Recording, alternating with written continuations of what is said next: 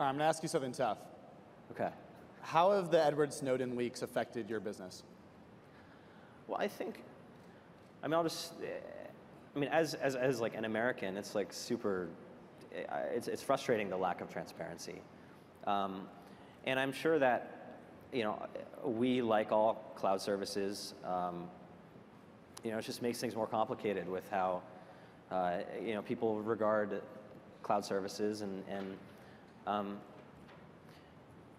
think day to day it hasn't had much of an effect, and we weren't part of all the stuff with Prism and things like that. But we wish the government would be more transparent about this stuff.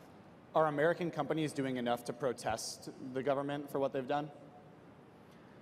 Well, I think you're starting to see more and more efforts on that front. I mean, we have certainly always resisted anything that, it's pretty fundamental. I mean, you just even read our privacy policy or terms of service. We lay out in plain English how we interact with law enforcement, what happens when there's a request. We've had a transparency report.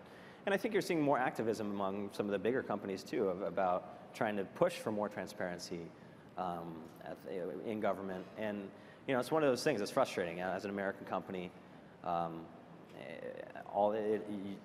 These are the laws of the land. What are you going to do about it? Well, I think continue to push for that kind of transparency and treat our users how we would want to be treated. And I think one of the things we've done is really that, just speak in plain language about, it's a big decision to put your stuff on, to have your stuff go from your hands onto servers like ours, whether you're using Dropbox or Gmail or any cloud service. And so, we take that responsibility really seriously. And one of my personal motivations is to build the kind of place, to build the kind of home for people's stuff that I would want to have. Well, if you guys are going to be the home for my files, I want you to fight to protect my home. So Absolutely. I hope to see you guys do that for us in the future. Yeah. Thank you. Great. Thanks. Thank you very much.